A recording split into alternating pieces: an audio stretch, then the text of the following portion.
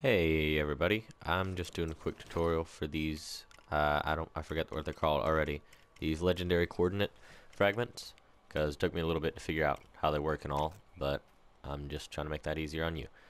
So the only set that I actually have put together is this bright green one. So what you're gonna want to do is just go ahead and flatten the ground out so you can place them down, and then just place them, obviously. Hold on, give me a bit. Oh god, am I going to be able to place it right?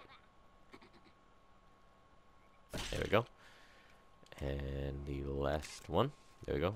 Make sure, oh, I actually have blend on. I try to keep blend off, it seems to help, but there we go.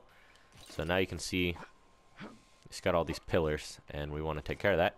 So we're going to go over here, go to flatten, and oops, there we go. We're just going to flatten it real quick. Okay, I didn't mean to lift it up, but... Oh. Well, that's unfortunate. Okay, sorry about that. We're back. So now you can see this is very obviously just a QR code, so you can just download a QR code reader on your phone.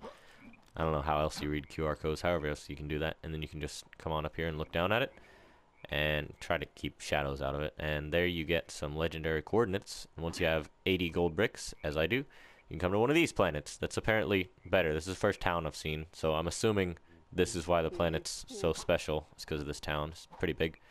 But yeah, that's all. It's actually pretty simple once you finally get the pieces. There's so many sets. There's way too many sets. Look, I only have this one completed. Also, I believe I'm the first person to post anything about this. I mean, I just Googled it and I looked it up on YouTube. But as far as I can tell, I'm the only person that's posted about this. So, I don't know, give me some credit or something if you post about it. And also, I have another channel that I kind of post funny stuff on. It's my actual channel. I just didn't want to post a tutorial over there.